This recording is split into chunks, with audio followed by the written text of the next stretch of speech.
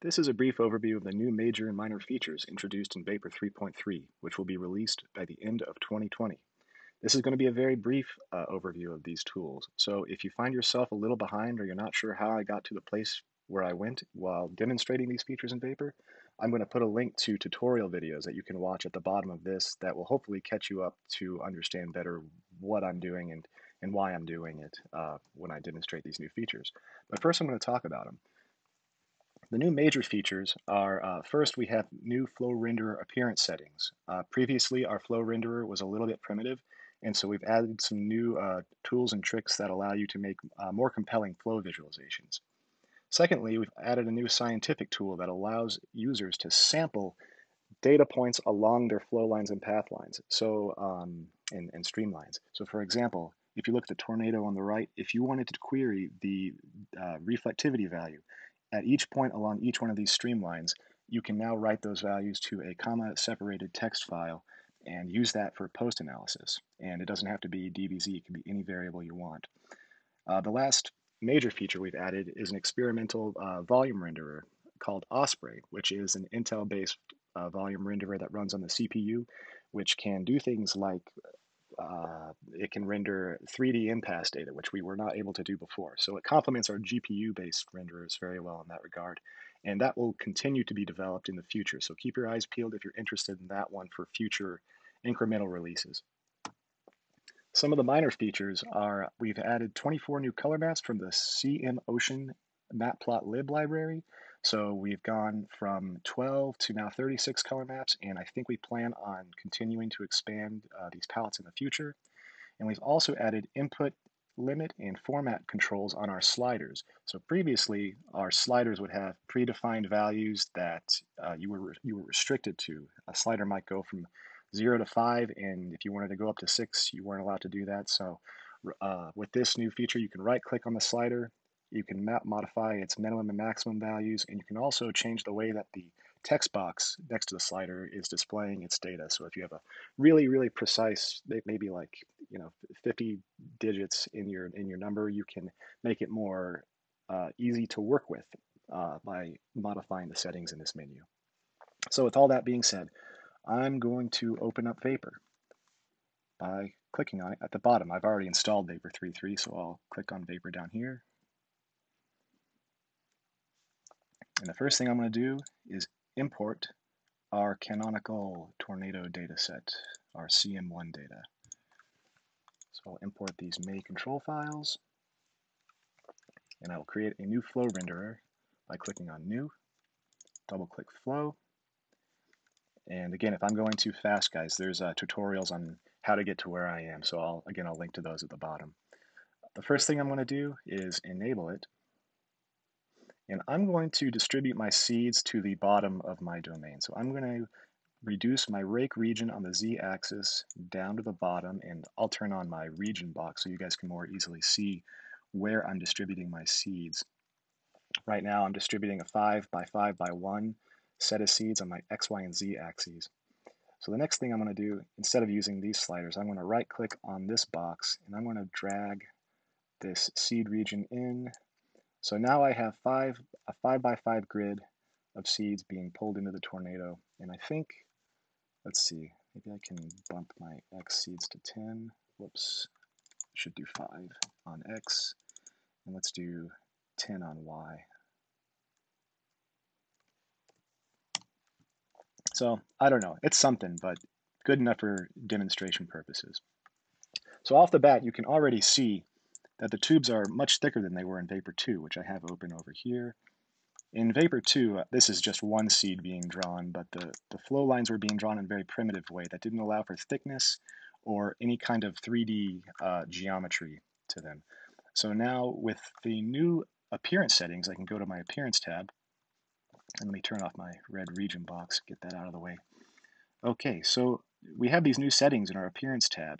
We have new renderer types, tubes, samples, and I'll talk a little bit more about this KLG WTH algorithm. It's kind of like it applies a density field to the coloring of the streamline. But I'm going to start with tubes, enable 3D geometry, and Oops, looks like I didn't click it. There we go. So now you can see I'm actually looking at what seem to be three-dimensional tubes. I can increase the scalar and decrease it, and it interactively resizes itself. Very nice feature. And I can also show the streamline direction by turning arrows on and off. I can also fade the flow tails. So right now, the beginning of my flow of my streamlines is faded out, and what that allows me to do is I can animate this in a steady state fashion. So part of the streamline is being faded out, and I can control which parts are being faded out with these new controls. You can fade it over a different number of samples, and it's kind of a fun tool just to play with if you're looking for some kind of animation effect with your steady state streamlines. Another renderer type is samples, where it's kind of just dots on a line. You can also play with the scalar. And I guess I'll move on to KLGWTH, which, let's see, there we go. So with this one, you can kind of see where the streamlines, here I'll turn off the fade flow tails real quick. You can see where the streamlines are kind of disperse. They're darker, and as they converge with each other, they get a lighter texture applied to them. So another kind of cool feature to look at. Let's see, I think that covers most of the new flow appearance settings, which, I don't know, are a great improvement over Vapor 3.2. I think our flow renderings are really going to pop and come to life in this new release. I also mentioned the flow renderer sampling feature, which if I go to my seeding tab, what I'm able to do is now write that comma-separated text file with these controls down here, write flow lines to file. My target file by default is in my home directory called vaporflow.txt, and you can change that if you like, but that's good enough for me right now. And like I said earlier, I can click on DBZ, my simulated reflectivity, write it to a file, and then let's see. I'll just do a quick VI on my home directory, vapor flow.txt, and here we can see the CSV file with the streamline ID, the X position, Y position, Z position, the time, and the DBZ value. And so our streamline 0 has 1, 2, 3, 4, 5, 6, 7, 8, 9, 10 samples, and streamline 1 will also have 10 samples. And so each one is designated with an ID, and each position is designated in each CSV column following. Finally, Osprey.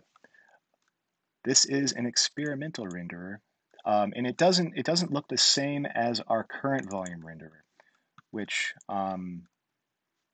may improve in the future, but sometimes users don't have an option, such as with impasse data.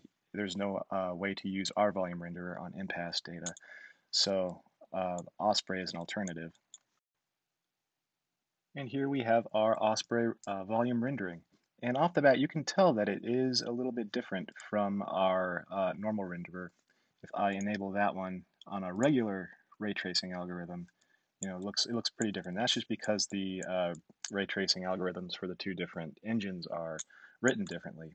But the silver lining is that if you're working with unstructured data like impasse, you have an option now to do a volume rendering, which works in a more or less the same way as our previous volume renderer with the transfer function, with color and opacity settings being applied in the same way.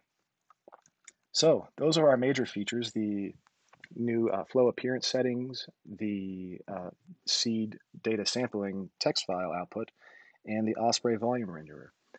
The minor features that we mentioned were the new color palettes, which I'll briefly show. To select a different color palette, you can click on the gearbox, and you can load these built-in color maps. We have diverging, highlighting color maps, and sequential. And you can just go ahead and pick whichever one you like. And again, we'll probably expand on those more in the future.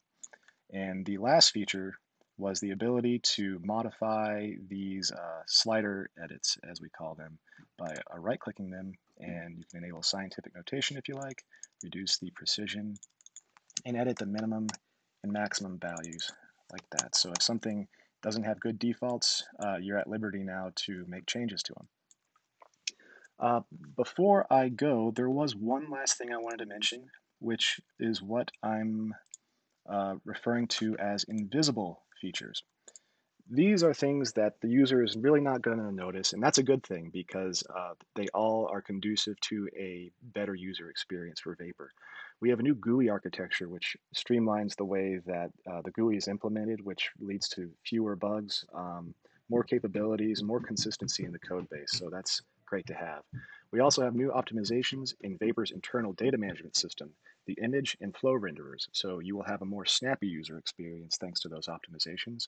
And as always, when we release, we update the third-party libraries so we can stay up to date with what we are using. So with all that said, if anyone has questions, I'll put a link to our discourse forum at the bottom. I'll link to our documentation. Of course, I'll link to the download for Vapor 3.3. But please hit us up on our discourse forum and let us know what you think with new requests and features. And if you enjoyed this video and you're interested in more tutorials on Vapor 3.3 and future versions, please subscribe to the channel. Thank you very much.